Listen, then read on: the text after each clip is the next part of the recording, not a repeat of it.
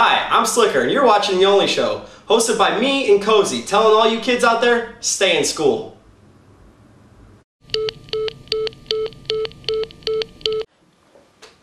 We're having some breaking news. Let's quickly take you back out to Albert Escobedo. This just in. Britney Spears has shocked America once again.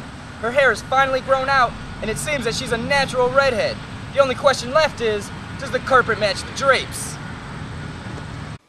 What the hell, Albert? That's breaking news? Well, that's news to me, Slick.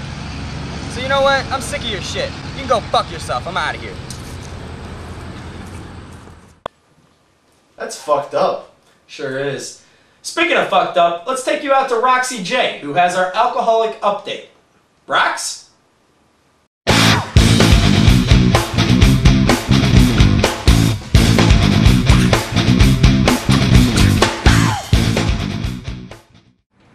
What's up, bitches? I'm Roxy motherfucking J, and today I'm going to show you how to make my favorite fucking drink, Red Bull and vodka.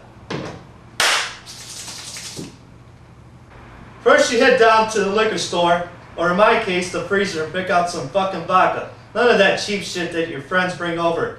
Get that fucking good shit. The next thing you have to do is go to 7-Eleven, or in my case, the fridge, and get some Red Bull. Don't buy any of that pussy shit like Monster. That shit tastes like ass. Now you're ready to mix it into a glass with ice. Just like my boy Ash from Carnival Court in Vegas, go see him and tell him Roxy J sent you, bitches. Now that your glass is full, it's time to show you how many drinks it takes you to get Roxy fucking J.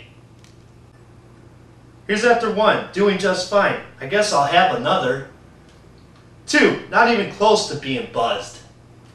3, 4, and 5. I'm about to bring out the debit card. Put it on my tab, bitch. 9. This shit's getting out of fucking control. 12. I don't even fucking know my name. What else is fucking new? I guess it takes 12 Red Bull and vodkas to get Roxy J. For The Only Show, I'm Rox. Fuck, I'm mad. Thanks, Rox. We'd now like to swim on over to our Mexican, who is now a little bit of an American, wouldn't you say? A little bit. And he has the 411 on the new music videos. Iggy? We got a brand new day.